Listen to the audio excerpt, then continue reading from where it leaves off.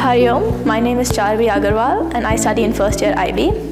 So I made this piece a few months ago and it was one of my favorite pieces I've ever made. It was done using a single color pencil that had been approximately 1 inch long by the time I was done. It was a rather long process. It took about 12 hours. It really required me to come out of my comfort zone and very patiently fine-tune the art into something that I liked.